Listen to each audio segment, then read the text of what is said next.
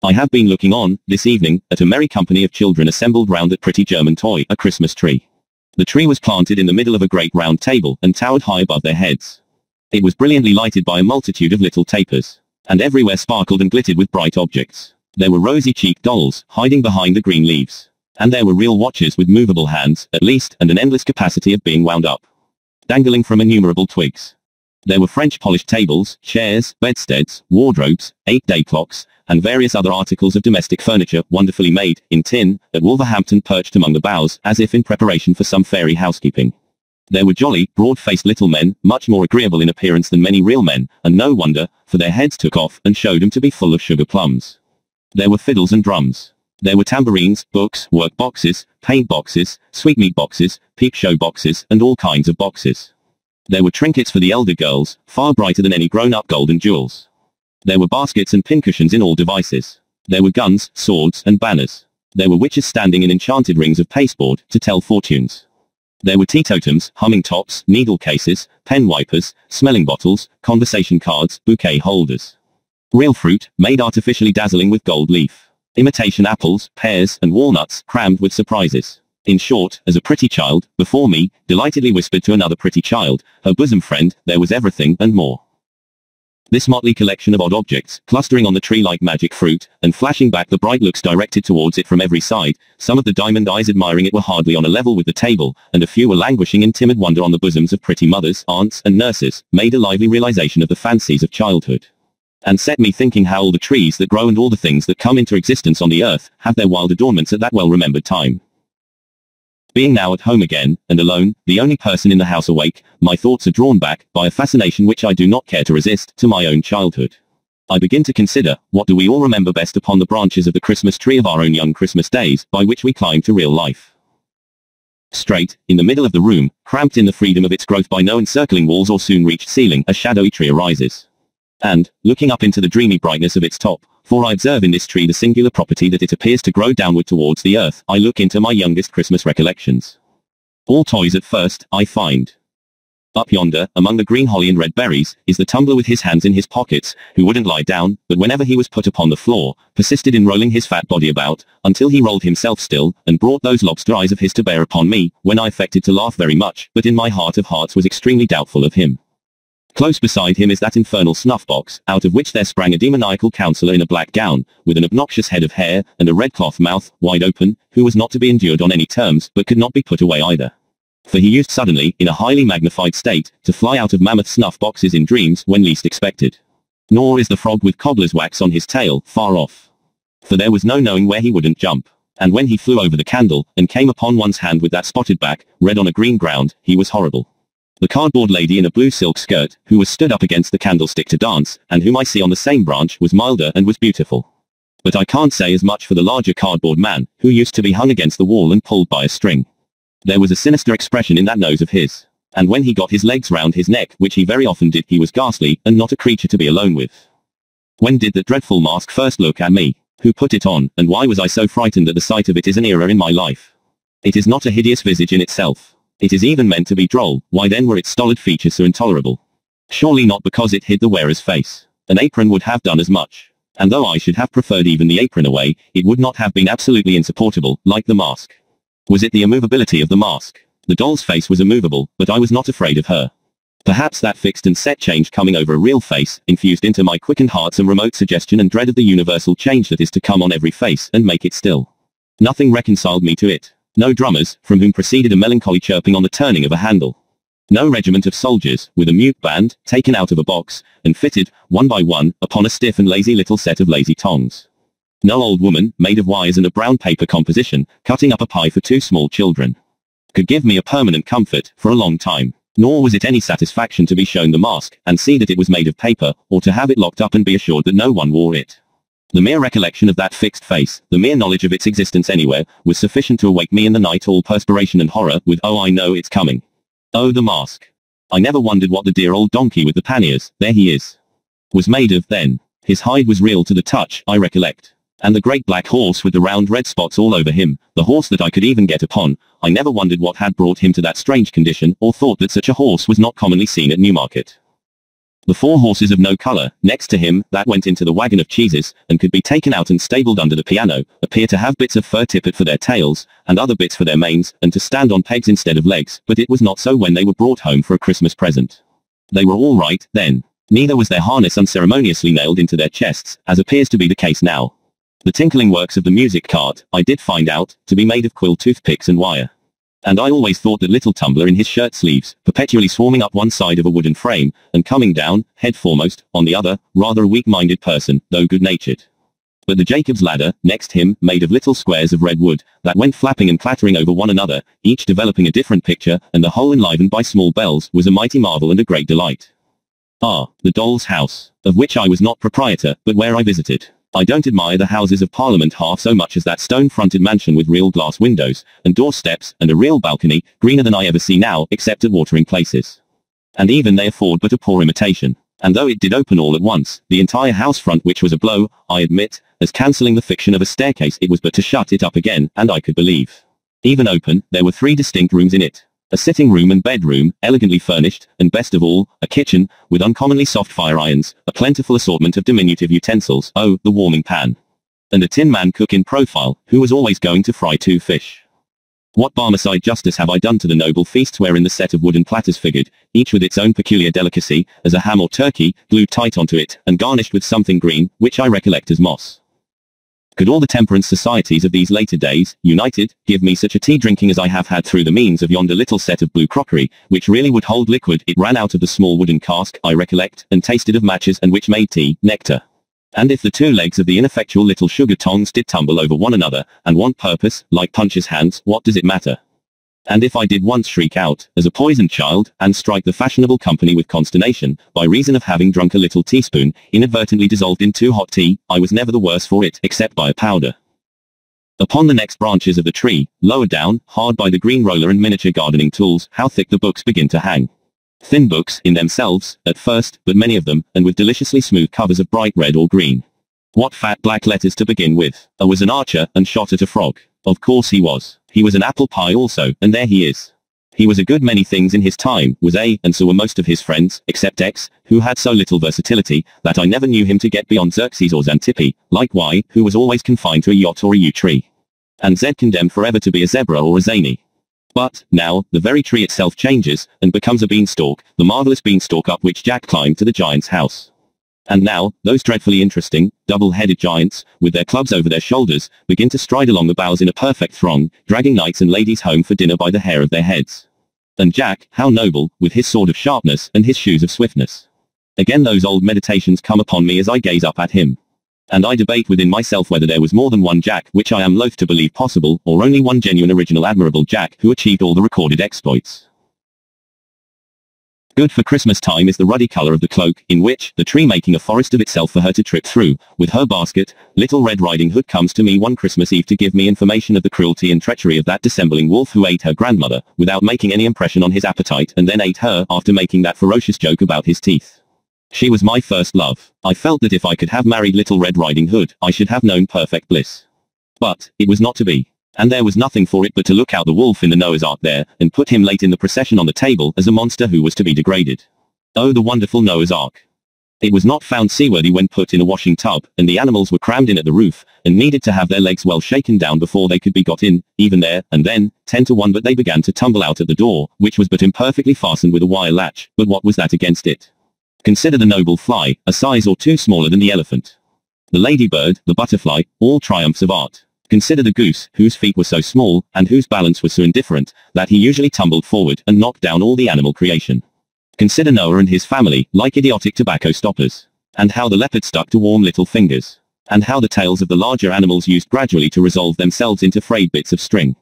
Hush. Again a forest, and somebody up in a tree, not Robin Hood, not Valentine, not the yellow dwarf, I have passed him and all Mother Bunch's wonders, without mention but an eastern king with a glittering scimitar and turban. By Allah, 2 eastern kings, for I see another, looking over his shoulder. Down upon the grass, at the tree's foot, lies the full length of a coal-black giant, stretched asleep, with his head in a lady's lap. And near them is a glass box, fastened with 4 locks of shining steel, in which he keeps the lady prisoner when he is awake. I see the 4 keys at his girdle now. The lady makes signs to the 2 kings in the tree, who softly descend. It is the setting in of the bright Arabian Nights. Oh, now all common things become uncommon and enchanted to me. All lamps are wonderful. All rings are talismans. Common flower pots are full of treasure, with a little earth scattered on the top. Trees are for Ali Baba to hide in. Beefsteaks are to throw down into the Valley of Diamonds, that the precious stones may stick to them, and be carried by the eagles to their nests, whence the traders, with loud cries, will scare them. Tarts are made, according to the recipe of the vizier's son of Bussorah, who turned pastry cook after he was set down in his drawers at the gate of Damascus. Cobblers are all Mustafas, and in the habit of sewing up people cut into 4 pieces, to whom they are taken blindfold. Any iron ring let into stone is the entrance to a cave which only waits for the magician, and the little fire, and the necromancy, that will make the earth shake. All the dates imported come from the same tree as that unlucky date, with whose shell the merchant knocked out the eye of the genie's invisible son. All olives are of the stock of that fresh fruit, concerning which the commander of the faithful overheard the boy conduct the fictitious trial of the fraudulent olive merchant. All apples are akin to the apple purchased with 2 others from the sultan's gardener for 3 sequins, and which the tall black slave stole from the child. All dogs are associated with the dog, really a transformed man, who jumped upon the baker's counter, and put his paw on the piece of bad money. All rice recalls the rice which the awful lady, who was a ghoul, could only peck by grains, because of her nightly feasts in the burial place. My very rocking horse, there he is, with his nostrils turned completely inside out, indicative of blood. Should have a peg in his neck, by virtue thereof to fly away with me, as the wooden horse did with the Prince of Persia, in the sight of all his father's court. Yes, on every object that I recognize among those upper branches of my Christmas tree, I see this fairy light. When I wake in bed, at daybreak, on the cold, dark, winter mornings, the white snow dimly beheld, outside, through the frost on the window pane, I hear Dinazadeh. Sister, sister, if you are yet awake, I pray you finish the history of the young king of the Black Islands. Scheherazade replies, if my lord the Sultan will suffer me to live another day, sister, I will not only finish that, but tell you a more wonderful story yet. Then, the gracious Sultan goes out, giving no orders for the execution, and we all 3 breed again. At this height of my tree I begin to see, cowering among the leaves, it may be born of turkey, or of pudding, or mince pie, or of these many fancies, jumbled with Robinson Crusoe on his desert island, Philip Call among the monkeys, Sanford and Merton with Mr. Barlow, Mother Bunch, and the Mask, or it may be the result of indigestion, assisted by imagination and over-doctoring, a prodigious nightmare. It is so exceedingly indistinct, that I don't know why it's frightful, but I know it is. I can only make out that it is an immense array of shapeless things, which appear to be planted on a vast exaggeration of the lazy tongs that used to bear the toy soldiers, and to be slowly coming close to my eyes, and receding to an immeasurable distance. When it comes closest, it is worse. In connection with it I descry remembrances of winter nights incredibly long. Of being sent early to bed, as a punishment for some small offense, and waking in 2 hours, with a sensation of having been asleep 2 nights. Of the laden hopelessness of morning ever dawning, and the oppression of a weight of remorse. And now, I see a wonderful row of little lights rise smoothly out of the ground, before a vast green curtain. Now, a bell rings, a magic bell, which still sounds in my ears unlike all other bells, and music plays, amidst a buzz of voices, and a fragrant smell of orange peel and oil. Anon, the magic bell commands the music to cease, and the great green curtain rolls itself up majestically, and the play begins. The devoted dog of Montargis avenges the death of his master, foully murdered in the forest of Bondi. And a humorous peasant with a red nose and a very little hat, whom I take from this hour forth to my bosom as a friend, I think he was a waiter or an hostler at a village inn, but many years have passed since he and I have met, remarks that the sagacity of that dog is indeed surprising. And evermore this jocular conceit will live in my remembrance fresh and unfading, overtopping all possible jokes, unto the end of time. Or now, I learn with bitter tears how poor Jane Shaw, dressed all in white, and with her brown hair hanging down, went starving through the streets. Or how George Barnwell killed the worthiest uncle that ever man had, and was afterwards so sorry for it that he ought to have been let off. Comes swift to comfort me, the pantomime, stupendous phenomenon. When clowns are shot from loaded mortars into the great chandelier, bright constellation that it is. When harlequins, covered all over with scales of pure gold, twist and sparkle, like amazing fish. When Pantaloon, whom I deem it no irreverence to compare in my own mind to my grandfather, puts red-hot pokers in his pocket, and cries, here's somebody coming, or taxes the clown with petty larceny, by saying, now I sawed you do it. When everything is capable, with the greatest ease, of being changed into anything. And nothing is, but thinking makes it so. Now, too, I perceive my first experience of the dreary sensation, often to return in after life, of being unable, next day, to get back to the dull, settled world. Of wanting to live forever in the bright atmosphere I have quitted. Of doting on the little fairy, with the wand like a celestial barber's pole, and pining for a fairy immortality along with her. Ah, she comes back, in many shapes, as my eye wanders down the branches of my Christmas tree, and goes as often, and has never yet stayed by me. Out of this delight springs the toy theatre, there it is, with its familiar proscenium, and ladies in feathers, in the boxes. And all its attendant occupation with paste and glue, and gum, and watercolors, in the getting up of the miller and his men, and Elizabeth, or the exile of Siberia. In spite of a few besetting accidents and failures, particularly an unreasonable disposition in the respectable Kelmar, and some others, to become faint in the legs, and double up, at exciting points of the drama, a teeming world of fancy so suggestive and all-embracing, that, far below it on my Christmas tree, I see dark, dirty, real theatres in the daytime, adorned with these associations as with the freshest garlands of the rarest flowers, and charming me yet. But hark, the waits are playing, and they break my childish sleep. What images do I associate with the Christmas music as I see them set forth on the Christmas tree? Known before all the others, keeping far apart from all the others, they gather round my little bed. An angel, speaking to a group of shepherds in a field. Some travellers, with eyes uplifted, following a star. A baby in a manger. A child in a spacious temple, talking with grave men. A solemn figure, with a mild and beautiful face, raising a dead girl by the hand. Again, near a city gate, calling back the son of a widow, on his bier, to life. A crowd of people looking through the opened roof of a chamber where he sits, and letting down a sick person on a bed with ropes. The same, in a tempest, walking on the water to a ship. Again, on a seashore, teaching a great multitude. Again, with a child upon his knee, and other children round. Again, restoring sight to the blind, speech to the dumb, hearing to the deaf, health to the sick, strength to the lame, knowledge to the ignorant. Again, dying upon a cross, watched by armed soldiers, a thick darkness coming on, the earth beginning to shake, and only one voice heard, "Forgive them, for they know not what they do." Still, on the lower and maturer branches of the tree, Christmas associations cluster thick. School books shut up. Ovid and Virgil silenced. The Rule of Three, with its cool impertinent inquiries, long disposed of. Terence and Plautus acted no more, in an arena of huddled desks and forms, all chipped, and notched, and inked. Cricket bats, stumps, and balls, left higher up, with the smell of trodden grass and the softened noise of shouts in the evening air. The tree is still fresh, still gay. If I no more come home at Christmas time, there will be boys and girls, thank heaven. While the world lasts. And they do. Yonder they dance and play upon the branches of my tree, God bless them, merrily, and my heart dances and plays too. And I do come home at Christmas. We all do, or we all should. We all come home, or ought to come home, for a short holiday, the longer, the better, from the great boarding school, where we are forever working at our arithmetical slates, to take and give a rest. As to going a-visiting, where can we not go, if we will? Where have we not been, when we would? Starting our fancy from our Christmas tree. Away into the winter prospect. There are many such upon the tree. On, by low-lying, misty grounds, through fens and fogs, up long hills, winding dark as caverns between thick plantations, almost shutting out the sparkling stars. So, out on broad heights, until we stop at last, with sudden silence, at an avenue. The gate bell has a deep, half-awful sound in the frosty air. The gate swings open on its hinges. And, as we drive up to a great house, the glancing lights grow larger in the windows, and the opposing rows of trees seem to fall solemnly back on either side, to give us place. At intervals, all day, a frightened hare has shot across this whitened turf. Or the distant clatter of a herd of deer trampling the hard frost, has, for the minute, crushed the silence too. Their watchful eyes beneath the fern may be shining now, if we could see them, like the icy dewdrops on the leaves. But they are still, and all is still. Answer, the lights growing larger, and the trees falling back before us, and closing up again behind us, as if to forbid retreat, we come to the house.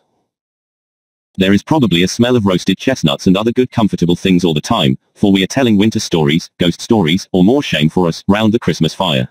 And we have never stirred, except to draw a little nearer to it. But, no matter for that. We came to the house, and it is an old house, full of great chimneys where wood is burnt on ancient dogs upon the hearth, and grim portraits, some of them with grim legends, too. Lower distrustfully from the oaken panels of the walls. We are a middle-aged nobleman, and we make a generous supper with our host and hostess and the guests, it being Christmas time, and the old house full of company, and then we go to bed. Our room is a very old room. It is hung with tapestry. We don't like the portrait of a cavalier in green, over the fireplace. There are great black beams in the ceiling, and there is a great black bedstead, supported at the foot by two great black figures, who seem to have come off a couple of tombs in the old baronial church in the park, for our particular accommodation. But, we are not a superstitious nobleman, and we don't mind. Well, we dismiss our servant, lock the door, and sit before the fire in our dressing gown, musing about a great many things. At length we go to bed. Well, we can't sleep. We toss and tumble, and can't sleep. The embers on the hearth burn fitfully and make the room look ghostly. We can't help peeping out over the counterpane, at the two black figures and the cavalier, that wicked-looking cavalier, in green. In the flickering light they seem to advance and retire, which, though we are not by any means a superstitious nobleman, is not agreeable. Well, we get nervous, more and more nervous. We say, this is very foolish, but we can't stand this. We'll pretend to be ill, and knock up somebody. Well, we are just going to do it, when the locked door opens, and there comes in a young woman, deadly pale, and with long fair hair, who glides to the fire, and sits down in the chair we have left there, wringing her hands. Then, we notice that her clothes are wet. Our tongue cleaves to the roof of our mouth, and we can't speak. But, we observe her accurately. Her clothes are wet. Her long hair is dabbled with moist mud. She is dressed in the fashion of 200 years ago. And she has at her girdle a bunch of rusty keys. Well, there she sits, and we can't even faint, we are in such a state about it. Presently she gets up, and tries all the locks in the room with the rusty keys, which won't fit one of them. Then, she fixes her eyes on the portrait of the cavalier in green, and says, in a low, terrible voice, the stags know it. After that, she wrings her hands again, passes the bedside, and goes out at the door. We hurry on our dressing gown, seize our pistols, we always travel with pistols, and are following, when we find the door locked.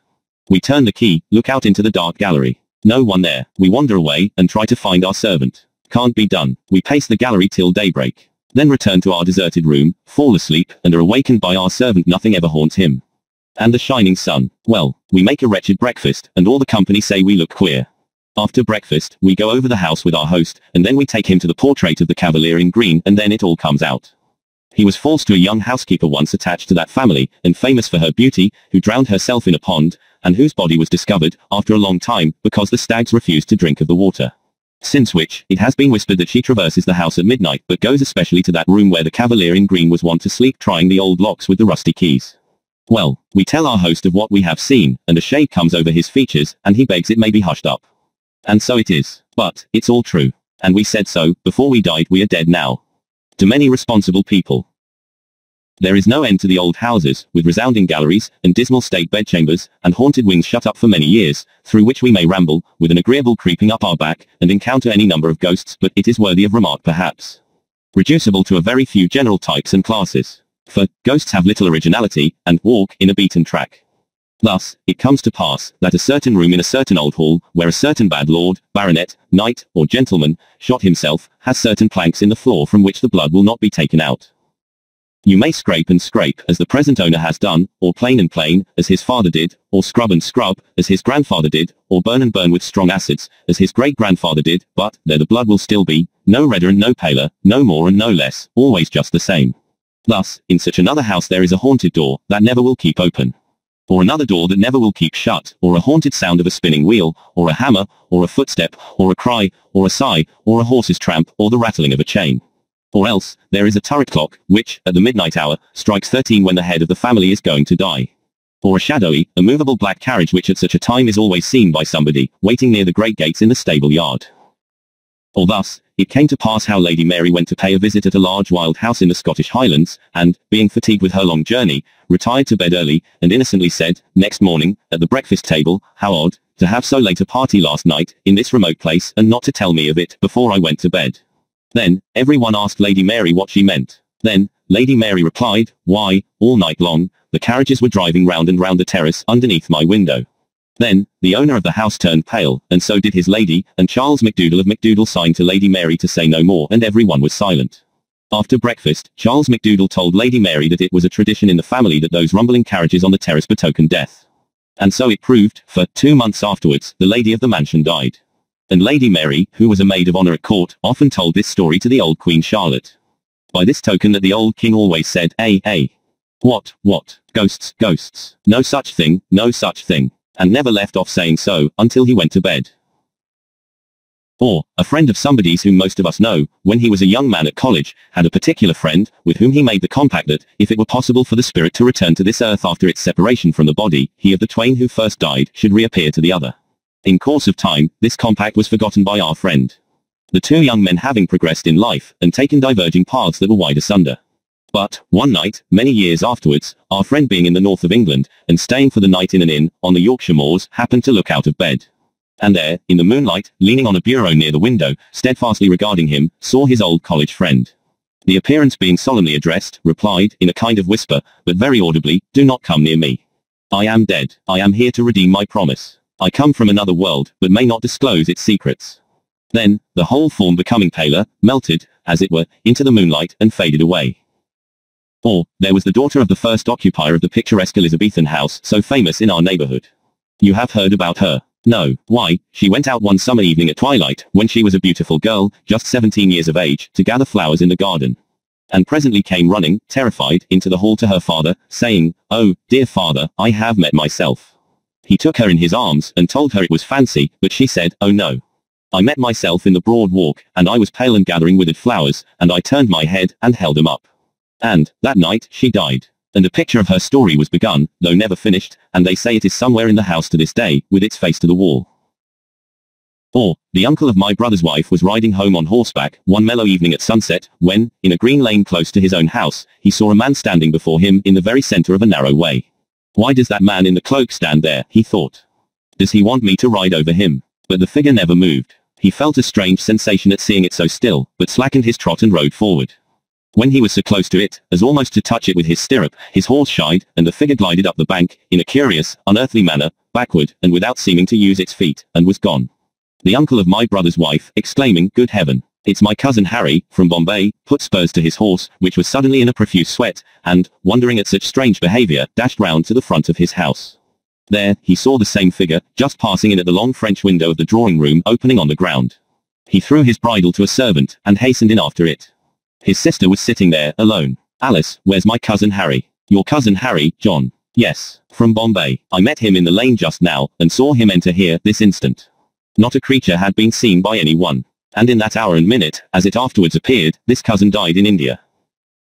Or, it was a certain sensible old maiden lady, who died at 99, and retained her faculties to the last, who really did see the orphan boy.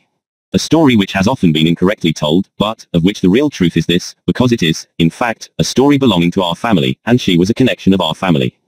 When she was about 40 years of age, and still an uncommonly fine woman, her lover died young, which was the reason why she never married, though she had many offers. She went to stay at a place in Kent, which her brother, an Indian merchant, had newly bought. There was a story that this place had once been held in trust by the guardian of a young boy, who was himself the next heir, and who killed the young boy by harsh and cruel treatment. She knew nothing of that. It has been said that there was a cage in her bedroom in which the guardian used to put the boy. There was no such thing. There was only a closet. She went to bed, made no alarm whatever in the night, and in the morning said composedly to her maid when she came in, "Who is the pretty forlorn-looking child who has been peeping out of that closet all night?" The maid replied by giving a loud scream, and instantly decamping. She was surprised, but she was a woman of remarkable strength of mind, and she dressed herself and went downstairs, and closeted herself with her brother. "Now, Walter," she said, "I have been disturbed all night by a pretty, forlorn-looking boy, who has been constantly peeping out of that closet in my room, which I can't open. This is some trick." "I am afraid not, Charlotte," said he, "for it is the legend of the house. It is the orphan boy." "What did he do?" "He opened the door softly," said she, "and peeked out. Sometimes, he came a step or two into the room. Then, I called to him, to encourage him, and he shrunk, and shuddered, and crept in again, and shut the door. The closet has no communication, Charlotte," said her brother, "with any other part of the house, and it's nailed up." This was undeniably true, and it took 2 carpenters a whole forenoon to get it open, for examination. Then, she was satisfied that she had seen the orphan boy. But, the wild and terrible part of the story is, that he was also seen by 3 of her brother's sons, in succession, who all died young. On the occasion of each child being taken ill, he came home in a heat, 12 hours before, and said, "Oh, Mamma," he had been playing under a particular oak tree, in a certain meadow, with a strange boy, a pretty, forlorn-looking boy, who was very timid, and made signs. From fatal experience, the parents came to know that this was the orphan boy, and that the course of that child whom he chose for his little playmate was surely run. Legion is the name of the German castles, where we sit up alone to wait for the spectre, where we are shown into a room, made comparatively cheerful for our reception, where we glance round at the shadows, thrown on the blank walls by the crackling fire, where we feel very lonely when the village innkeeper and his pretty daughter have retired, after laying down a fresh store of wood upon the hearth, and setting forth on the small table such supper cheer as a cold roast capon, bread, grapes, and a flask of old Rhine wine, where the reverberating doors close on their retreat, one after another, like so many peals of sullen thunder, and where, about the small hours of the night, we come into the knowledge of divers supernatural mysteries. Legion is the name of the haunted German students, in whose society we draw yet nearer to the fire, while the schoolboy in the corner opens his eyes wide and round, and flies off the footstool he has chosen for his seat when the door accidentally blows open. Vast is the crop of such fruit, shining on our Christmas tree. In blossom, almost at the very top, ripening all down the boughs. Among the later toys and fancies hanging there, as idle often and less pure, be the images once associated with the sweet old waits, the softened music in the night ever unalterable. Encircled by the social thoughts of Christmas time, still let the benignant figure of my childhood stand unchanged. In every cheerful image and suggestion that the season brings, may the bright star that rested above the poor roof, be the star of all the Christian world. A moment's pause, O vanishing tree, of which the lower boughs are dark to me as yet, and let me look once more. I know there are blank spaces on thy branches, where eyes that I have loved have shone and smiled, from which they are departed. But, far above, I see the razor of the dead girl, and the widow's son. And God is good. If age be hiding for me in the unseen portion of thy downward growth, O may I, with a grey head, turn a child's heart to that figure yet, and a child's trustfulness and confidence. Now, the tree is decorated with bright merriment, and song, and dance, and cheerfulness. And they are welcome, innocent and welcome be they ever held, beneath the branches of the Christmas tree, which cast no gloomy shadow. But, as it sinks into the ground, I hear a whisper going through the leaves. This, in commemoration of the law of love and kindness, mercy and compassion. This, in remembrance of me. What Christmas is as we grow older. Time was, with most of us, when Christmas Day encircling all our limited world like a magic ring, left nothing out for us to miss or seek. Bound together all our home enjoyments, affections, and hopes. Grouped everything and everyone around the Christmas fire, and made the little picture shining in our bright young eyes, complete.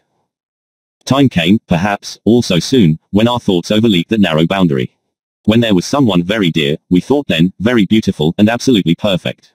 Wanting to the fullness of our happiness. When we were wanting to, or we thought so, which did just as well. At the Christmas hearth by which that someone sat. And when we intertwined with every wreath and garland of our life that someone's name. That was the time for the bright visionary Christmases which have long arisen from us to show faintly, after summer rain, in the palest edges of the rainbow. That was the time for the beatified enjoyment of the things that were to be, and never were, and yet the things that were so real in our resolute hope that it would be hard to say, now, what realities achieved since, have been stronger. What? Did that Christmas never really come when we and the priceless pearl who was our young choice were received, after the happiest of totally impossible marriages, by the two united families previously at daggers, drawn on our account? When brothers and sisters-in-law who had always been rather cool to us before our relationship was affected, perfectly doted on us, and when fathers and mothers overwhelmed us with unlimited incomes? Was that Christmas dinner never really eaten, after which we arose, and generously and eloquently rendered honor to our late rival, present in the company, then and there exchanging friendship and forgiveness, and founding an attachment, not to be surpassed in Greek or Roman story, which subsisted until death? Has that same rival long ceased to care for that same priceless pearl, and married for money, and become usurious? Above all, do we really know, now, that we should probably have been miserable if we had won and worn the pearl, and that we are better without her? That Christmas when we had recently achieved so much fame. When we had been carried in triumph somewhere, for doing something great and good. When we had won an honored and ennobled name, and arrived and were received at home in a shower of tears of joy. Is it possible that that Christmas has not come yet? And is our life here, at the best, so constituted that, pausing as we advance at such a noticeable milestone in the track as this great birthday, we look back on the things that never were, as naturally and full as gravely as on the things that have been and are gone, or have been and still are? If it be so, and so it seems to be, must we come to the conclusion that life is little better than a dream, and little worth the loves and strivings that we crowd into it? No, far be such miscalled philosophy from us, dear reader, on Christmas Day. Nearer and closer to our hearts be the Christmas spirit, which is the spirit of active usefulness, perseverance, cheerful discharge of duty, kindness and forbearance. It is in the last virtues especially, that we are, or should be, strengthened by the unaccomplished visions of our youth. For, who shall say that they are not our teachers to deal gently even with the impalpable nothings of the earth? Therefore, as we grow older, let us be more thankful that the circle of our Christmas associations and of the lessons that they bring expands. Let us welcome every one of them, and summon them to take their places by the Christmas hearth. Welcome, old aspirations, glittering creatures of an ardent fancy, to your shelter underneath the holly. We know you, and have not outlived you yet. Welcome, old projects and old loves, however fleeting, to your nooks among the steadier lights that burn around us.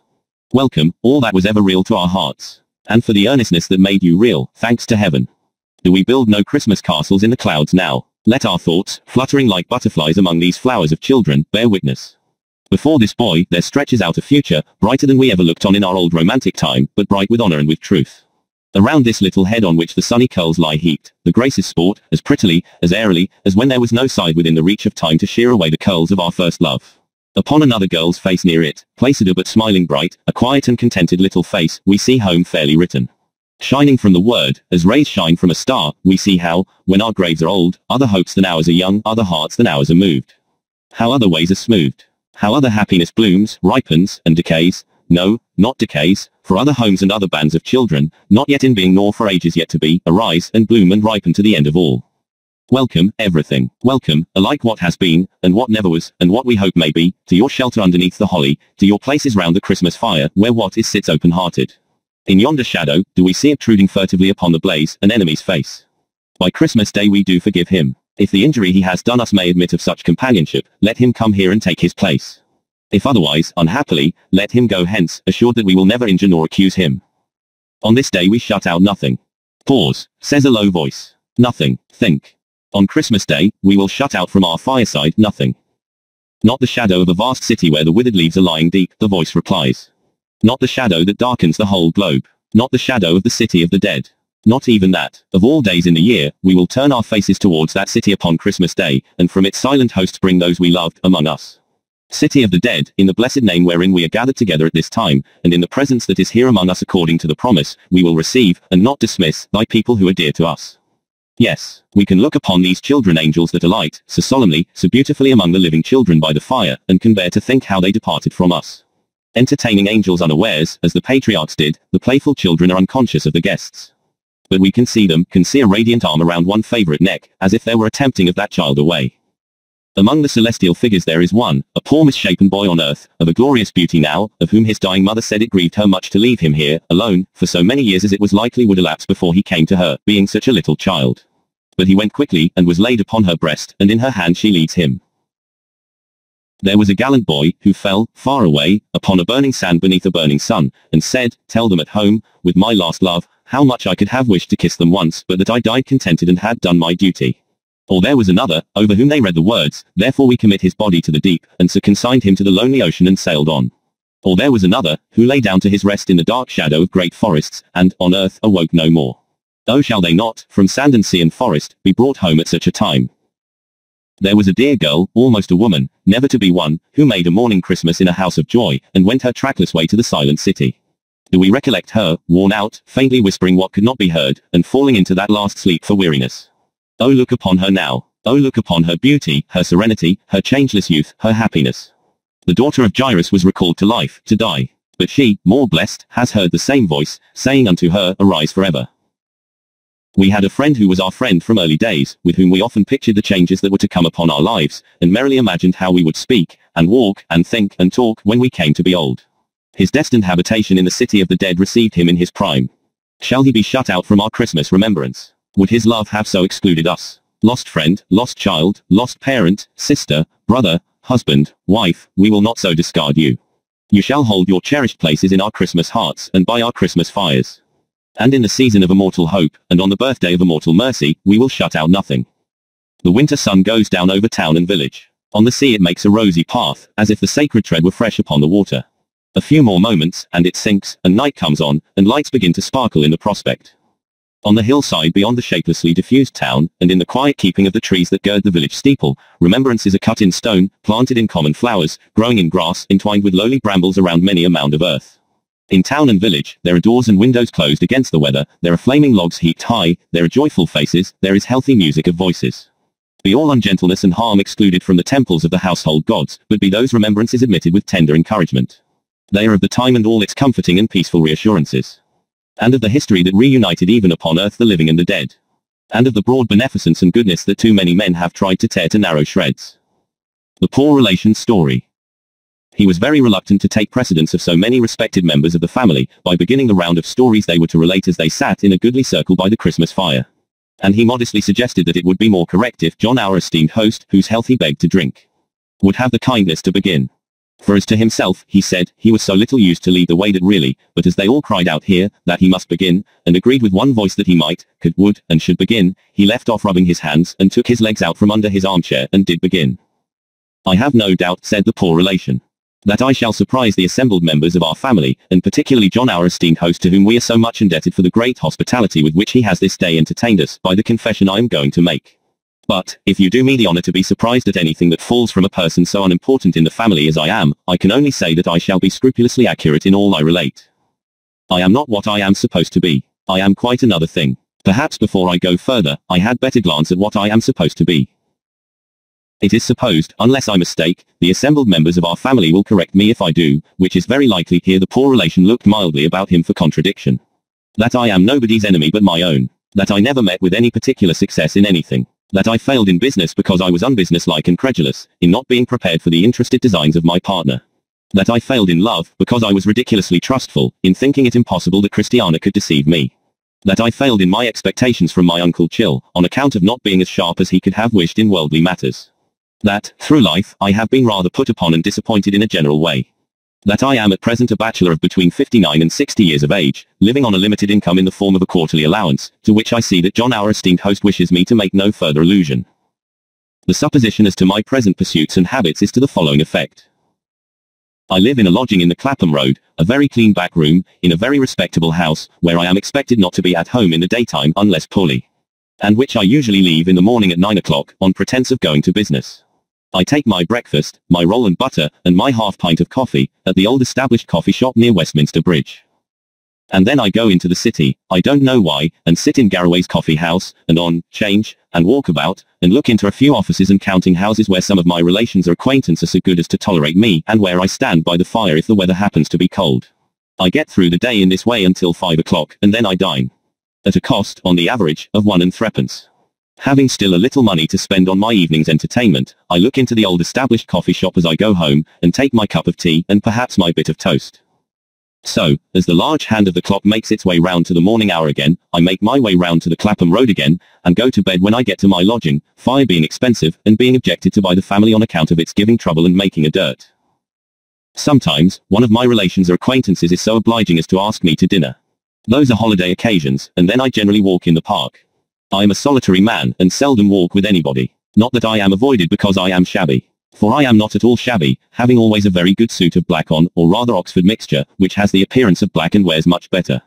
But I have got into a habit of speaking low, and being rather silent, and my spirits are not high, and I am sensible that I am not an attractive companion. The only exception to this general rule is the child of my first cousin, little Frank. I have a particular affection for that child, and he takes very kindly to me. He is a diffident boy by nature, and in a crowd he is soon run over, as I may say, and forgotten. He and I, however, get on exceedingly well. I have a fancy that the poor child will in time succeed to my peculiar position in the family. We talk but little. Still, we understand each other. We walk about, hand in hand. And without much speaking he knows what I mean, and I know what he means.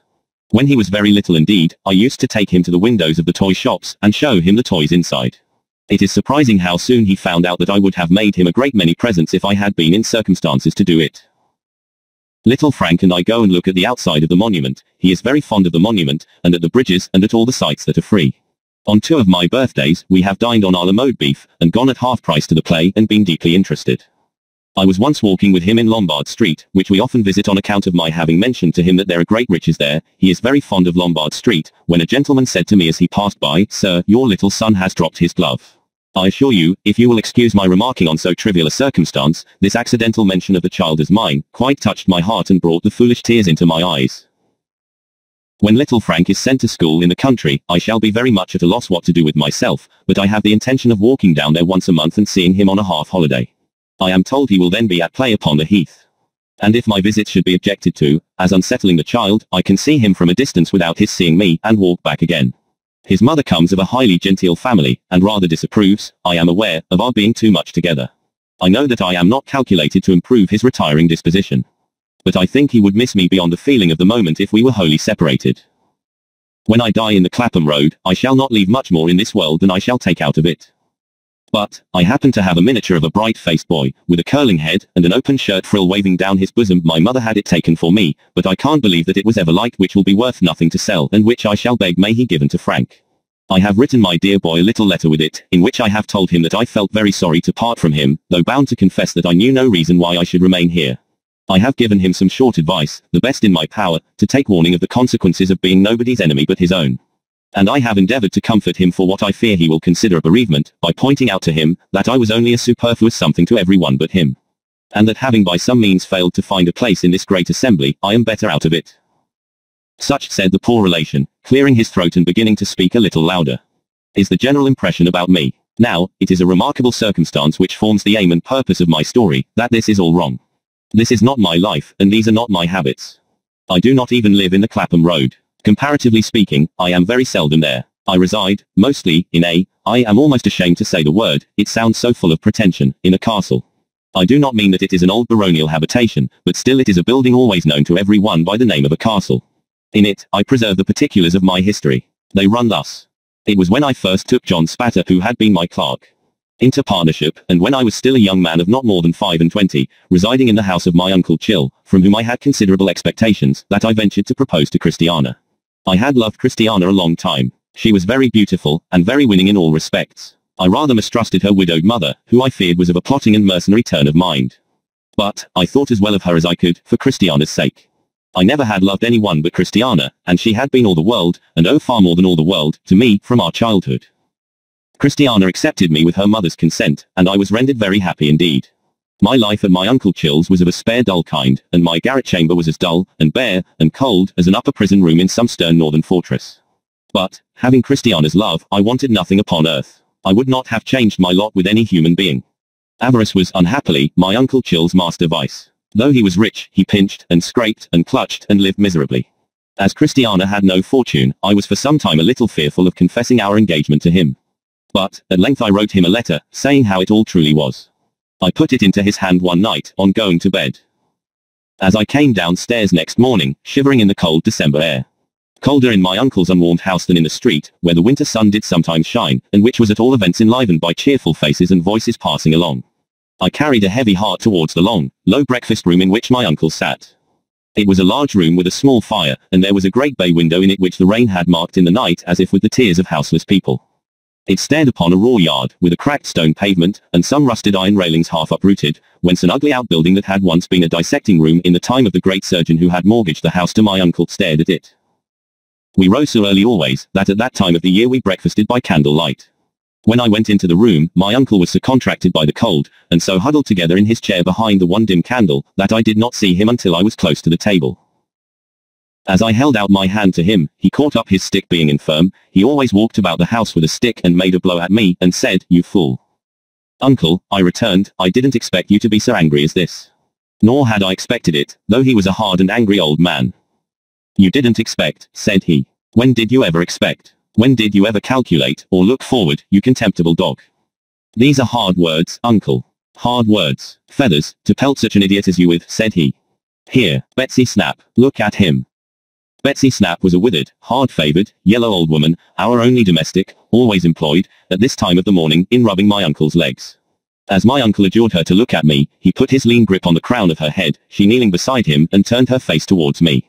An involuntary thought connecting them both with the dissecting room, as it must often have been in the surgeon's time, passed across my mind in the midst of my anxiety.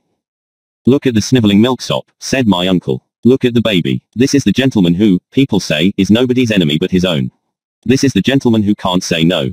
This is the gentleman who was making such large profits in his business that he must needs take a partner, t'other day. This is the gentleman who is going to marry a wife without a penny, and who falls into the hands of Jezebels who are speculating on my death." I knew, now, how great my uncle's rage was. For nothing short of his being almost beside himself would have induced him to utter the concluding word, which he held in such repugnance that it was never spoken or hinted at before him on any account. "On my death," he repeated, as if he were defying me by defying his own abhorrence of the word. "On my death, death, death. But I'll spoil the speculation. Eat your last under this roof, you feeble wretch, and may it choke you." You may suppose that I had not much appetite for the breakfast to which I was bidden in these terms. But, I took my accustomed seat. I saw that I was repudiated henceforth by my uncle. Still I could bear that very well, possessing Christiana's heart. He emptied his basin of bread and milk as usual, only that he took it on his knees with his chair turned away from the table where I sat. When he had done, he carefully snuffed out the candle, and the cold, slate-colored, miserable day looked in upon us. "Now, Mr. Michael," said he, "before we part, I should like to have a word with these ladies in your presence." "As you will, sir," I returned. "But you deceive yourself, and wrong us, cruelly, if you suppose that there is any feeling at stake in this contract but pure, disinterested, faithful love." To this, he only replied, "You lie," and not one other word. We went, through half-thawed snow and half-frozen rain, to the house where Christiana and her mother lived. My uncle knew them very well. They were sitting at their breakfast, and were surprised to see us at that hour. "Your servant, ma'am," said my uncle to the mother. "You divine the purpose of my visit, I dare say, ma'am. I understand there is a world of pure, disinterested, faithful love cooped up here. I am happy to bring it all at once, to make it complete. I bring you your son-in-law, ma'am, and you, your husband, miss. The gentleman is a perfect stranger to me, but I wish him joy of his wise bargain." He snarled at me as he went out, and I never saw him again. "It is altogether a mistake," continued the poor relation, "to suppose that my dear Christiana, over-persuaded and influenced by her mother, married a rich man, the dirt from whose carriage wheels is often, in these changed times, thrown upon me as she rides by. No, no, she married me. The way we came to be married rather sooner than we intended, was this.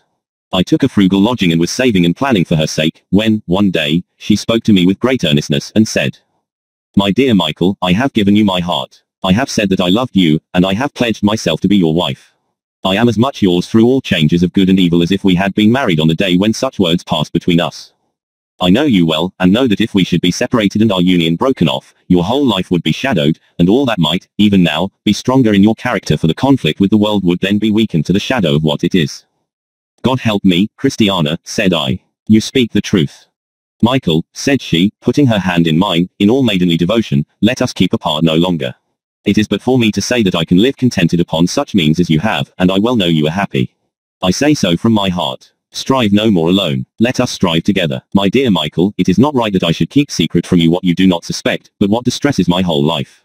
My mother, without considering that what you have lost for me, and on the assurance of my faith, sets her heart on riches, and urges another suit upon me, to my misery. I cannot bear this, for to bear it is to be untrue to you. I would rather share your struggles than look on. I want no better home than you can give me. I know that you will aspire and labor with a higher courage if I am wholly yours, and let it be so when you will. I was blessed indeed, that day, and a new world opened to me. We were married in a very little while, and I took my wife to our happy home. That was the beginning of the residence I have spoken of. The castle we have ever since inhabited together, dates from that time. All our children have been born in it. Our first child, now married, was a little girl, whom we called Christiana. Her son is so like little Frank, that I hardly know which is which. The current impression as to my partner's dealings with me is also quite erroneous. He did not begin to treat me coldly, as a poor simpleton, when my uncle and I so fatally quarrelled. Nor did he afterwards gradually possess himself of our business and edge me out. On the contrary, he behaved to me with the utmost good faith and honour. Matters between us took this turn. On the day of my separation from my uncle, and even before the arrival at our counting house of my trunks which he sent after me, not carriage paid, I went down to our room of business, on our little wharf, overlooking the river. And there I told John Spatter what had happened. John did not say, in reply, that rich old relatives were palpable facts, and that love and sentiment were moonshine and fiction. He addressed me thus. Michael, said John, we were at school together, and I generally had the knack of getting on better than you and making a higher reputation. You had, John, I returned. Although, said John, I borrowed your books and lost them. Borrowed your pocket money, and never repaid it. Got you to buy my damaged knives at a higher price than I had given for them new. And to own to the windows that I had broken. All not worth mentioning, John Spatter, said I, but certainly true. When you were first established in this infant business, which promises to thrive so well, pursued John, I came to you, in my search for almost any employment, and you made me your clerk. Still not worth mentioning, my dear John Spatter, said I. Still, equally true. And finding that I had a good head for business, and that I was really useful to the business, you did not like to retain me in that capacity, and thought it an act of justice soon to make me your partner. Still less worth mentioning than any of those other little circumstances you have recalled, John Spatter, said I. For I was, and am, sensible of your merits and my deficiencies. Now, my good friend, said John, drawing my arm through his, as he had had a habit of doing at school. While two vessels outside the windows of our counting house, which were shaped like the stern windows of a ship, went lightly down the river with the tide, as John and I might then be sailing away in company and in trust and confidence on our voyage of life. Let there, under these friendly circumstances, be a right understanding between us. You are too easy, Michael. You are nobody's enemy but your own. If I were to give you that damaging character among our connection, with a shrug, and a shake of the head, and a sigh. And if I were further to abuse the trust you place in me. But you never will abuse it at all, John, I observed. Never, said he. But I am putting a case, I say, and if I were further to abuse that trust by keeping this piece of our common affairs in the dark, and this other piece in the light, and again this other piece in the twilight, and so on, I should strengthen my strength, and weaken your weakness, day by day, until at last I found myself on the high road to fortune, and you left behind on some bare common, a hopeless number of miles out of the way. Exactly so, said I. To prevent this, Michael, said John Spatter, or the remotest chance of this, there must be perfect openness between us. Nothing must be concealed, and we must have but one interest. My dear John Spatter, I assured him, that is precisely what I mean. And when you are too easy, pursued John, his face glowing with friendship, you must allow me to prevent that imperfection in your nature from being taken advantage of by any one. You must not expect me to humor it. My dear John Spatter, I interrupted, I don't expect you to humor it. I want to correct it. And I, too, said John. Exactly so, cried I. We both have the same end in view. And, honorably seeking it, and fully trusting one another, and having but one interest, ours will be a prosperous and happy partnership.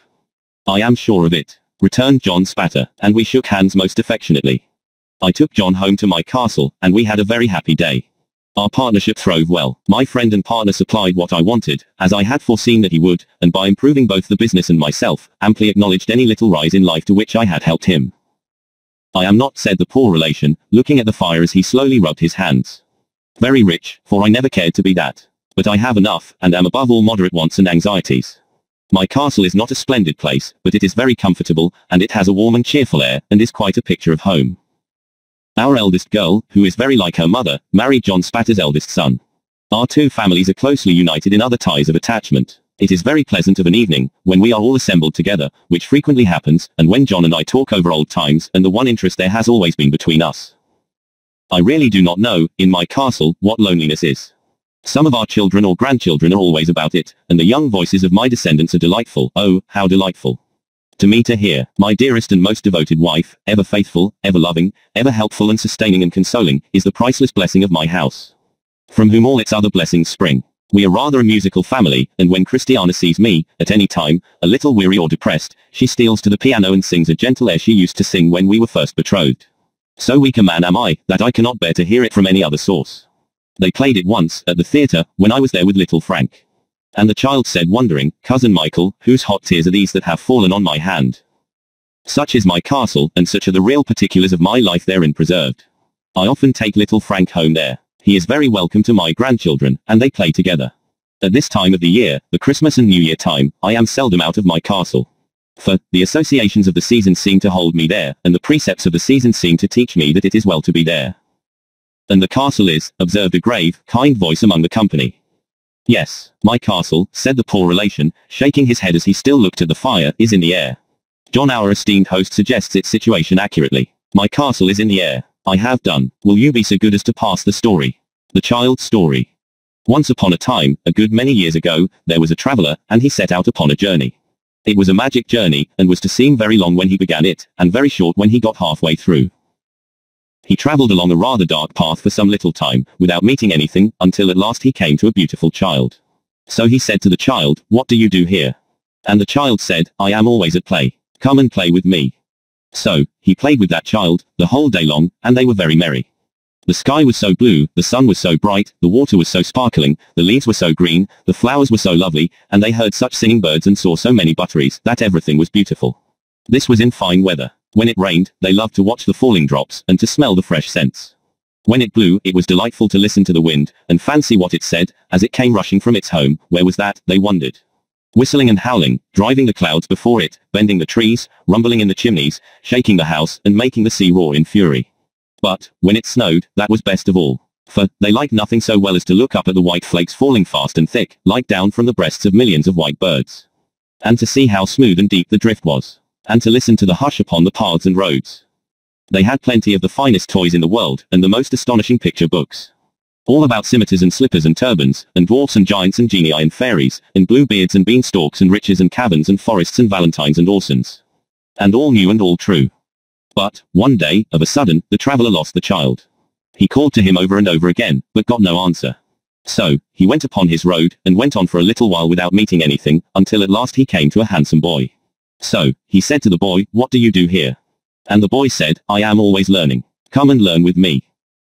So he learned with that boy about Jupiter and Juno, and the Greeks and the Romans, and I don't know what, and learned more than I could tell, or he either, for he soon forgot a great deal of it. But, they were not always learning. They had the merriest games that ever were played. They rode upon the river in summer, and skated on the ice in winter. They were active afoot, and active on horseback. At cricket, and all games at ball. At prisoners' base, hare and hounds, follow my leader, and more sports than I can think of. Nobody could beat them. They had holidays too, and 12th cakes, and parties where they danced till midnight, and real theatres where they saw palaces of real gold and silver rise out of the real earth, and saw all the wonders of the world at once. As to friends, they had such dear friends and so many of them, that I want the time to reckon them up. They were all young, like the handsome boy, and were never to be strange to one another all their lives through. Still, one day, in the midst of all these pleasures, the traveller lost the boy as he had lost the child, and, after calling to him in vain, went on upon his journey. So he went on for a little while without seeing anything, until at last he came to a young man. So, he said to the young man, What do you do here? And the young man said, I am always in love. Come and love with me. So, he went away with that young man, and presently they came to one of the prettiest girls that ever was seen, just like Fanny in the corner there, and she had eyes like Fanny, and hair like Fanny, and dimples like Fanny's, and she laughed and colored just as Fanny does while I am talking about her. So, the young man fell in love directly, just as somebody I won't mention, the first time he came here, did with Fanny. Well, he was teased sometimes, just as somebody used to be by Fanny. And they quarreled sometimes, just as somebody and Fanny used to quarrel. And they made it up, and sat in the dark, and wrote letters every day, and never were happy asunder, and were always looking out for one another and pretending not to, and were engaged at Christmas time, and sat close to one another by the fire, and were going to be married very soon, all exactly like somebody I won't mention, and Fanny. But, the traveller lost them one day, as he had lost the rest of his friends, and, after calling to them to come back, which they never did, went on upon his journey. So, he went on for a little while without seeing anything, until at last he came to a middle-aged gentleman. So, he said to the gentleman, "What are you doing here?" And his answer was, "I am always busy. Come and be busy with me." So, he began to be very busy with that gentleman, and they went on through the wood together. The whole journey was through a wood, only it had been open and green at first, like a wood in spring. And now began to be thick and dark, like a wood in summer. Some of the little trees that had come out earliest, were even turning brown. The gentleman was not alone, but had a lady of about the same age with him, who was his wife. And they had children, who were with them too. So, they all went on together through the wood, cutting down the trees, and making a path through the branches and the fallen leaves, and carrying burdens, and working hard. Sometimes, they came to a long green avenue that opened into deeper woods. Then they would hear a very little, distant voice crying, "Father, Father, I am another child.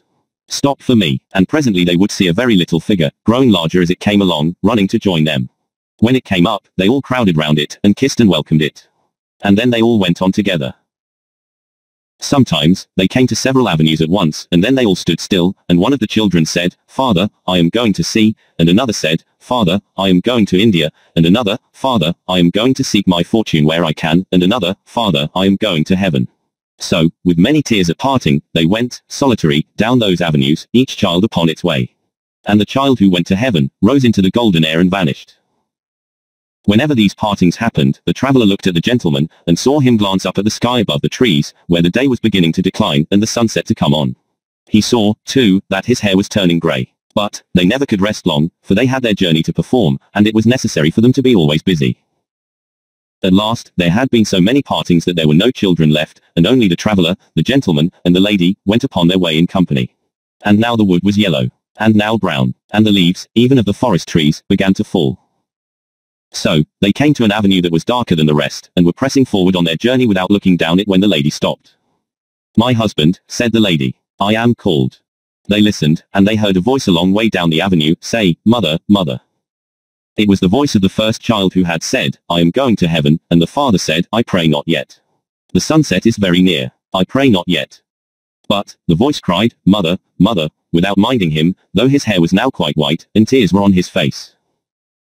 Then, the mother, who was already drawn into the shade of the dark avenue and moving away with her arms still round his neck, kissed him, and said, "My dearest, I am summoned, and I go." And she was gone, and the traveller and he were left alone together. And they went on and on together, until they came to very near the end of the wood. So near, that they could see the sunset shining red before them through the trees. Yet, once more, while he broke his way among the branches, the traveller lost his friend. He called and called, but there was no reply, and when he passed out of the wood, and saw the peaceful sun going down upon a white-purple prospect, he came to an old man sitting on a fallen tree. So, he said to the old man, "What do you do here?"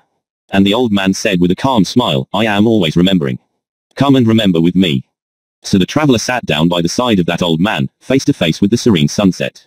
And all his friends came softly back and stood around him. The beautiful child, the handsome boy, the young man in love, the father, mother, and children. Every one of them was there, and he had lost nothing.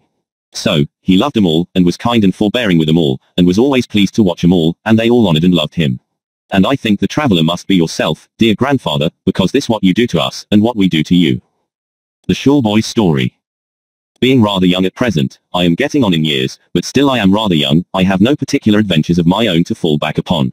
It wouldn't much interest anybody here, I suppose, to know what a screw the reverend is, or what a griffin she is, or how they do stick it into parents, particularly hair-cutting and medical attendance.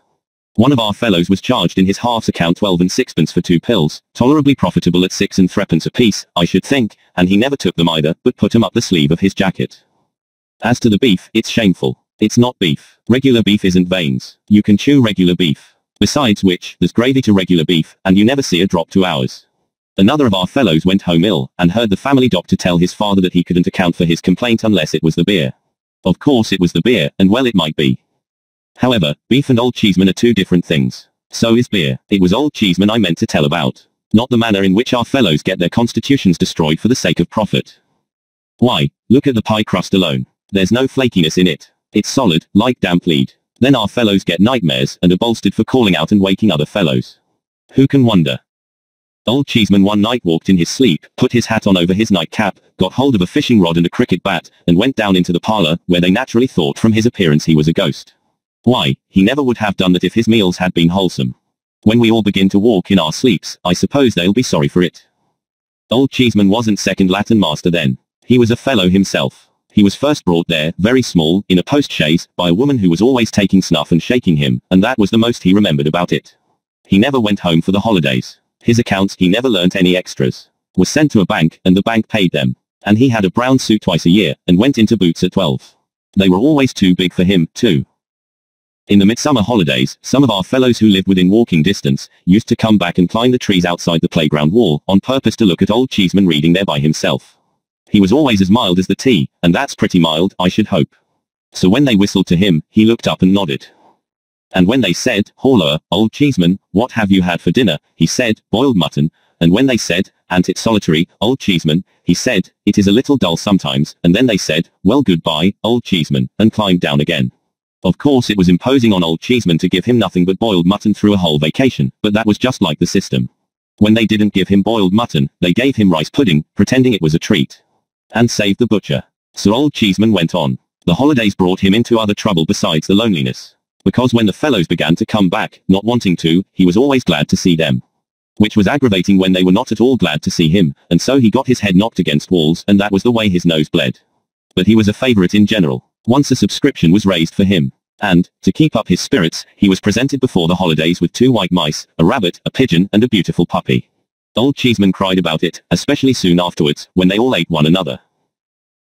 Of course Old Cheeseman used to be called by the names of all sorts of cheeses, Double Gloucesterman, Family Cheshireman, Dutchman, North Wiltshireman, and all that. But he never minded it. And I don't mean to say he was old in point of years, because he wasn't, only he was called from the first, Old Cheeseman.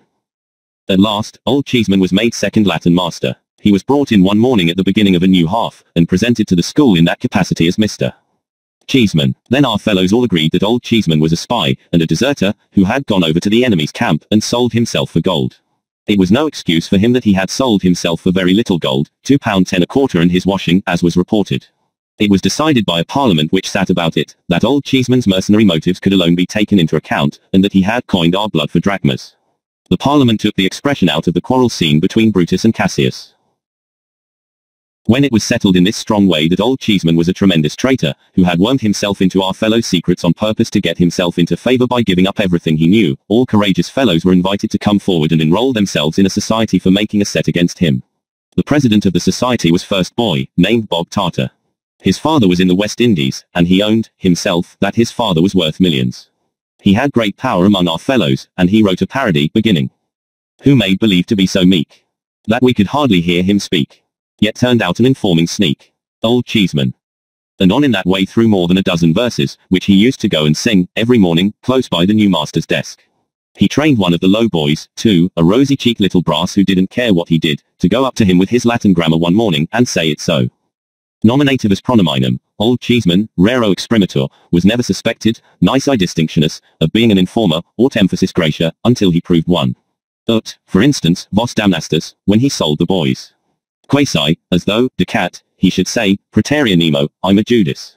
All this produced a great effect on Old Cheeseman. He had never had much hair. But what he had, began to get thinner and thinner every day. He grew paler and more worn. And sometimes of an evening he was seen sitting at his desk with a precious long snuff to his candle, and his hands before his face, crying. But no member of the society could pity him, even if he felt inclined, because the president said it was Old Cheeseman's conscience. So Old Cheeseman went on, and didn't he lead a miserable life? Of course the Reverend turned up his nose at him, and of course she did, because both of them always do that at all the masters, but he suffered from the fellows most, and he suffered from them constantly. He never told about it, that the society could find out. But he got no credit for that, because the president said it was Old Cheeseman's cowardice. He had only one friend in the world, and that one was almost as powerless as he was, for it was only Jane. Jane was a sort of wardrobe woman to our fellows, and took care of the boxes. She had come at first, I believe, as a kind of apprentice, some of our fellows say from a charity, but I don't know, and after her time was out, had stopped at so much a year. So little a year, perhaps I ought to say, for it is far more likely. However, she had put some pounds in a savings bank, and she was a very nice young woman. She was not quite pretty, but she had a very frank, honest, bright face, and all our fellows were fond of her. She was uncommonly neat and cheerful, and uncommonly comfortable and kind. And if anything was the matter with a fellow's mother, he always went and showed the letter to Jane. Jane was Old Cheeseman's friend. The more the society went against him, the more Jane stood by him. She used to give him a good-humoured look out of her still-room window, sometimes, that seemed to set him up for the day. She used to pass out of the orchard, and the kitchen garden always kept locked, I believe you. Through the playground, when she might have gone the other way, only to give a turn of her head, as much as to say, keep up your spirits, to Old Cheeseman. His slip of a room was so fresh and orderly that it was well known who looked after it while he was at his desk. And when our fellows saw a smoking hot dumpling on his plate at dinner, they knew with indignation who had sent it up. Under these circumstances, the society resolved, after a quantity of meeting and debating, that Jane should be requested to cut Old Cheeseman dead. And that if she refused, she must be sent to Coventry herself. So a deputation, headed by the president, was appointed to wait on Jane, and inform her of the vote the society had been under the painful necessity of passing. She was very much respected for all her good qualities, and there was a story about her having once waylaid the Reverend in his own study, and got a fellow off from severe punishment of her own kind comfortable heart. So the deputation didn't much like the job. However, they went up, and the president told Jane all about it. Upon which Jane turned very red, burst into tears, informed the president and the deputation, in a way not at all like her usual way, that they were a parcel of malicious young savages, and turned the whole respected body out of the room. Consequently, it was entered in the society's book kept in astronomical cipher for fear of detection, that all communication with Jane was interdicted. And the president addressed the members on this convincing instance of Old Cheeseman's undermining. But Jane was as true to Old Cheeseman as Old Cheeseman was false to our fellows, in their opinion, at all events, and steadily continued to be his only friend. It was a great exasperation to the society, because Jane was as much a loss to them as she was a gain to him. And being more inveterate against him than ever, they treated him worse than ever.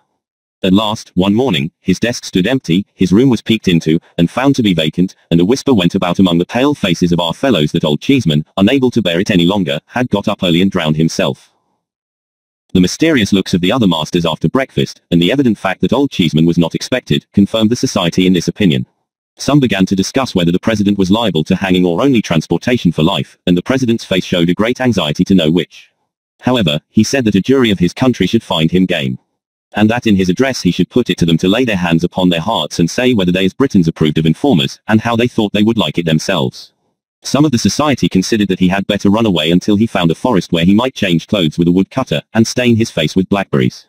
But the majority believed that if he stood his ground, his father, belonging as he did to the West Indies, and being worth millions, could buy him off. All our fellows' hearts beat fast when the Reverend came in, and made a sort of a Roman, or a field marshal, of himself with the ruler, as he always did before delivering an address. But their fears were nothing to their astonishment when he came out with the story that Old Cheeseman, so long our respected friend and fellow pilgrim in the pleasant plains of knowledge, he called him, oh yes, I dare say, much of that, was the orphan child of a disinherited young lady who had married against her father's wish, and whose young husband had died, and who had died of sorrow herself, and whose unfortunate baby Old Cheeseman had been brought up at the cost of a grandfather who would never consent to see it, baby, boy or man. Which grandfather was now dead, and serve him right, that's my putting in, and which grandfather's large property, there being no will, was now, and all of a sudden and forever, Old Cheeseman's. Our so long respected friend and fellow pilgrim in the pleasant plains of knowledge, the Reverend wound up a lot of bothering quotations by saying, would come among us once more, that day fortnight, when he desired to take leave of us himself in a more particular manner. With these words, he stared severely round at our fellows, and went solemnly out. There was precious consternation among the members of the society now. Lots of them wanted to resign, and lots more began to try to make out that they had never belonged to it. However, the president stuck up, and said that they must stand or fall together, and that if a breach was made it should be over his body, which was meant to encourage the society. But it didn't. The president further said, he would consider the position in which they stood, and would give them his best opinion and advice in a few days. This was eagerly looked for, as he knew a good deal of the world on account of his father's being in the West Indies. After days and days of hard thinking, and drawing armies all over his slate, the president called our fellows together and made the matter clear. He said it was plain that when Old Cheeseman came on the appointed day, his first revenge would be to impeach the society, and have it flogged all round. After witnessing with joy the torture of his enemies, and gloating over the cries which agony would extort from them, the probability was that he would invite the Reverend, on pretense of conversation, into a private room, say the parlor into which parents were shown, where the 2 great globes were which were never used, and would there reproach him with the various frauds and oppressions he had endured at his hands. At the close of his observations he would make a signal to a prize-fighter concealed in the passage, who would then appear and pitch into the Reverend, till he was left insensible. Old Cheeseman would then make Jane a present of from £5 to £10, and would leave the establishment in fiendish triumph. The President explained that against the parlor part, or the Jane part, of these arrangements he had nothing to say. But, on the part of the society, he counselled deadly resistance. With this view he recommended that all available desks should be filled with stones, and that the first word of the complaint should be the signal to every fellow to let fly at Old Cheeseman. The bold advice put the society in better spirits, and was unanimously taken. A post about Old Cheeseman's size was put up in the playground, and all our fellows practised at it till it was dinted all over. When the day came, and places were called, every fellow sat down in a tremble. There had been much discussing and disputing as to how Old Cheeseman would come. But it was the general opinion that he would appear in a sort of triumphal car drawn by 4 horses, with 2 livery servants in front and the prize-fighter in disguise up behind. So, all our fellows sat listening for the sound of wheels. But no wheels were heard, for Old Cheeseman walked after all, and came into the school without any preparation. Pretty much as he used to be, only dressed in black. "Gentlemen," said the Reverend, presenting him, "our so long respected friend and fellow pilgrim in the pleasant plains of knowledge, is desirous to offer a word or two. Attention, gentlemen, one and all." Every fellow stole his hand into his desk and looked at the President. The President was all ready, and taking aim at Old Cheeseman with his eyes.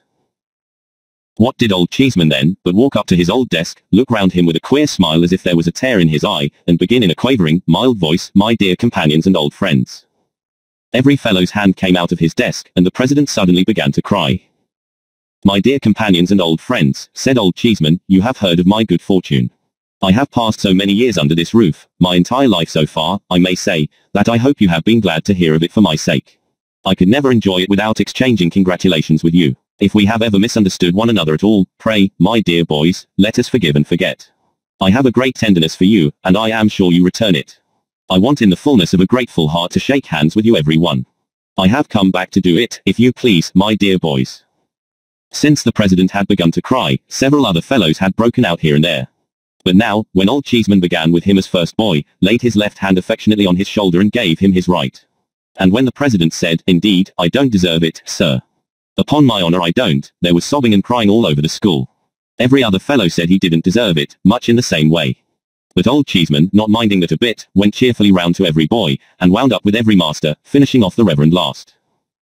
Then a snivelling little chap in a corner, who was always under some punishment or other, set up a shrill cry of success to Old Cheeseman. "Hooray!" The Reverend glared upon him, and said, "Mr. Cheeseman, sir." But, Old Cheeseman protesting that he liked his old name a great deal better than his new one, all our fellows took up the cry. And, for I don't know how many minutes, there was such a thundering of feet and hands, and such a roaring of Old Cheeseman as never was heard.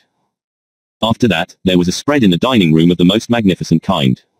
Fowls, tongues, preserves, fruits, confectionaries, jellies, neguses, barley sugar temples, trifles, crackers, eat all you can and pocket what you like, all at Old Cheeseman's expense. After that, speeches, whole holiday, double and treble sets of all manners of things for all manners of games, donkeys, pony chaises and drive yourself, dinner for all the masters at the 7 Bells, £20 a head. Our fellows estimated it at an annual holiday and feast fixed for that day every year, and another on Old Cheeseman's birthday, Reverend bound down before the fellows to allow it, so that he could never back out, all at Old Cheeseman's expense. And didn't our fellows go down in a body and cheer outside the 7 Bells? Oh no. But there's something else besides. Don't look at the next storyteller, for there's more yet. Next day, it was resolved that the society should make it up with Jane, and then be dissolved. What do you think of Jane being gone, though? What? Gone forever? Said our fellows, with long faces. Yes, to be sure, was all the answer they could get. None of the people about the house would say anything more. At length, the first boy took upon himself to ask the Reverend whether our old friend Jane was really gone. The Reverend, he has got a daughter at home, turn up nose, and red. Replied severely, "Yes, sir, Miss Pitt is gone." The idea of calling Jane, Miss Pitt. Some said she had been sent away in disgrace for taking money from Old Cheeseman. Others said she had gone into Old Cheeseman's service at a rise of £10 a year. All that our fellows knew, was, she was gone.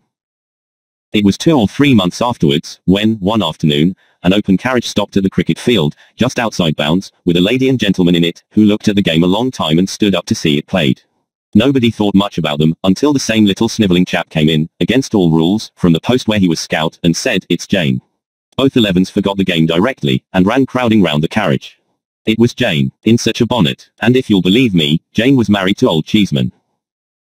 It soon became quite a regular thing when our fellows were hard at it in the playground, to see a carriage at the low part of the wall where it joins the high part, and a lady and gentleman standing up in it, looking over. The gentleman was always Old Cheeseman, and the lady was always Jane.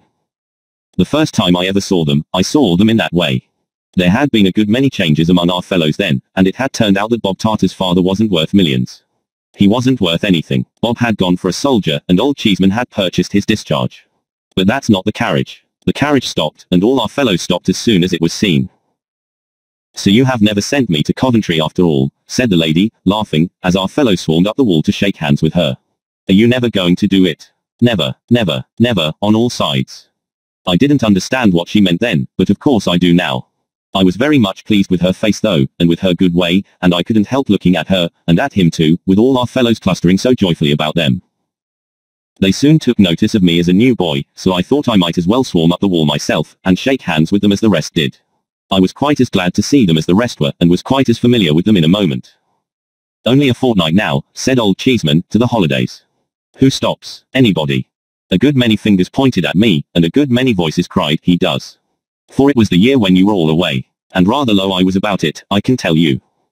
"Oh," said Old Cheeseman, "but it's solitary here in the holiday time. He had better come to us." So I went to the delightful house, and was as happy as I could possibly be. They understand how to conduct themselves towards boys, they do. When they take a boy to the play, for instance, they do take him. They don't go in after it's begun, or come out before it's over. They know how to bring a boy up, too. Look at their own. Though he is very little as yet, what a capital boy he is. Why, my next favourite to Mrs. Cheeseman and Old Cheeseman is young Cheeseman. So, now I have told you all I know about Old Cheeseman. And it's not much after all, I am afraid. Is it? Nobody's story.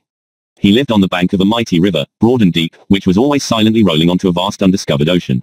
It had rolled on, ever since the world began. It had changed its course sometimes, and turned into new channels, leaving its old ways dry and barren. But it had ever been upon the flow, and ever was to flow until time should be no more. Against its strong, unfathomable stream, nothing made head. No living creature, no flower, no leaf, no particle of animate or inanimate existence, ever strayed back from the undiscovered ocean. The tide of the river set resistlessly towards it. And the tide never stopped, any more than the earth stops in its circling round the sun. He lived in a busy place, and he worked very hard to live. He had no hope of ever being rich enough to live a month without hard work, but he was quite content, God knows, to labor with a cheerful will. He was one of an immense family, all of whose sons and daughters gained the daily bread by daily work, prolonged from their rising up betimes until their lying down at night. Beyond this destiny he had no prospect, and he sought none. There was overmuch drumming, trumpeting, and speech-making, in the neighborhood where he dwelt. But he had nothing to do with that. Such clash and uproar came from the bigwig family, at the unaccountable proceedings of which race, he marveled much. They set up the strangest statues, in iron, marble, bronze, and brass, before his door. And darkened his house with the legs and tails of uncouth images of horses. He wondered what it all meant, smiled in a rough good-humoured way he had, and kept at his hard work. The bigwig family, composed of all the stateliest people thereabouts, and all the noisiest, had undertaken to save him the trouble of thinking for himself, and to manage him and his affairs. "Why truly," said he, "I have little time upon my hands. And if you will be so good as to take care of me, in return for the money I pay over, for the bigwig family were not above his money, I shall be relieved and much obliged, considering that you know best." Hence the drumming, trumpeting, and speech-making, and the ugly images of horses which he was expected to fall down and worship. "I don't understand all this," said he, rubbing his furrowed brow confusedly. "But it has a meaning, maybe, if I could find it out." "It means," returned the bigwig family, suspecting something of what he said, "honor and glory in the highest, to the highest merit." "Oh," said he, and he was glad to hear that. But, when he looked among the images in iron, marble, bronze, and brass, he failed to find a rather meritorious countryman of his, once the son of a Warwickshire wool dealer, or any single countryman whomsoever of that kind. He could find none of the men whose knowledge had rescued him and his children from terrific and disfiguring disease, whose boldness had raised his forefathers from the condition of serfs, whose wise fancy had opened a new and high existence to the humblest, whose skill had filled the working man's world with accumulated wonders. Whereas, he did find others whom he knew no good of, and even others whom he knew much ill of. "Humph," said he, "I don't quite understand it." So, he went home, and sat down by his fireside to get it out of his mind. Now, his fireside was a bare one, all hemmed in by blackened streets. But it was a precious place to him. The hands of his wife were hardened with toil, and she was old before her time. But she was dear to him. His children, stunted in the growth, bore traces of unwholesome nurture. But they had beauty in his sight. Above all other things, it was an earnest desire of this man's soul that his children should be taught. If I am sometimes misled, said he, for want of knowledge, at least let them know better and avoid my mistakes. If it is hard to me to reap the harvest of pleasure and instruction that is stored in books, let it be easier to them. But, the bigwig family broke out into violent family quarrels concerning what it was lawful to teach to this man's children. Some of the family insisted on such a thing being primary and indispensable above all other things. And others of the family insisted on such another thing being primary and indispensable above all other things. And the bigwig family rent into factions, wrote pamphlets, held convocations, delivered charges, orations, and all varieties of discourses. Impounded one another in courts lay and courts ecclesiastical. Threw dirt, exchanged pummelings, and fell together by the ears in unintelligible animosity. Meanwhile, this man, in his short evening snatches at his fireside, saw the demon ignorance arise there and take his children to itself. He saw his daughter perverted into a heavy, slatternly drudge. He saw his son go moping down the ways of low sensuality, to brutality and crime. He saw the dawning light of intelligence in the eyes of his baby so changing into cunning and suspicion, that he could have rather wished them idiots. I don't understand this any the better, said he. But I think it cannot be right. Nay, by the clouded heaven above me, I protest against this as my wrong. Becoming peaceable again, for his passion was usually short-lived, and his nature kind, he looked about him on his Sundays and holidays, and he saw how much monotony and weariness there was, and thence how drunkenness arose with all its train of ruin. Then he appealed to the bigwig family, and said, we are a labouring people, and I have a glimmering suspicion in me that labouring people of whatever condition were made, by a higher intelligence than yours, as I fully understand it, to be in need of mental refreshment and recreation. See what we fall into, when we rest without it. Come, amuse me harmlessly, show me something, give me an escape. But, here the bigwig family fell into a state of uproar absolutely deafening.